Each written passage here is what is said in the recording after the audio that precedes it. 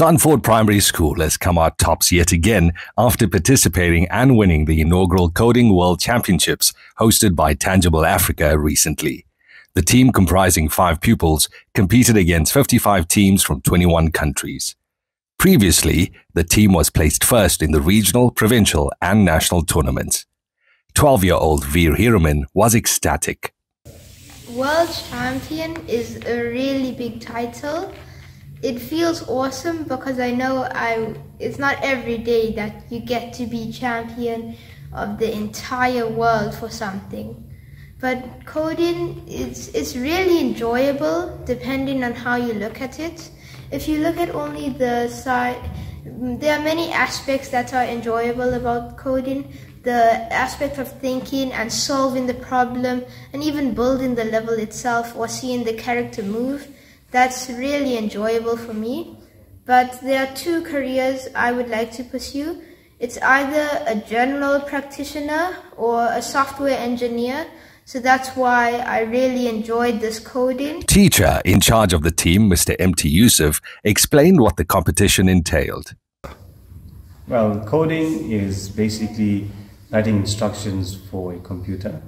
And unplugged coding involves writing instructions for an application or a task without the use of a computer. That is unplugged coding.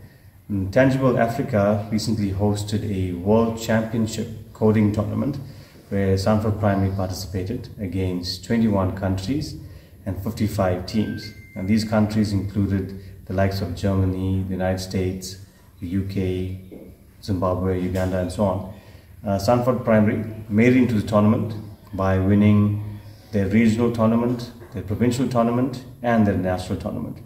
Now, these tournaments, including the World Championships, included coding with the use of tokens developed by Tangible Africa, and they had to give instructions to a specific application. And within this tournament, they had to give instructions to a boat to retrieve or save sea life. And these were completely new levels, and the difficulty ranged from easy to very difficult.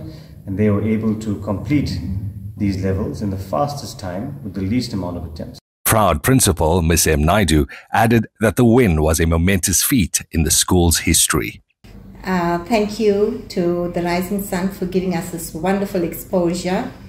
Firstly, it's such a highlight in the school's 40th year to acknowledge our children and our educators who are now on a world platform.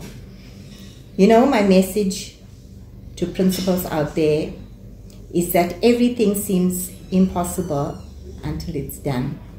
I think we have changed the narrative at Sunford Primary School where we say everything is possible.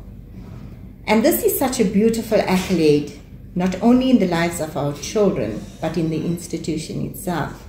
This news broadcast was brought to you by the Rising Sun Digital team.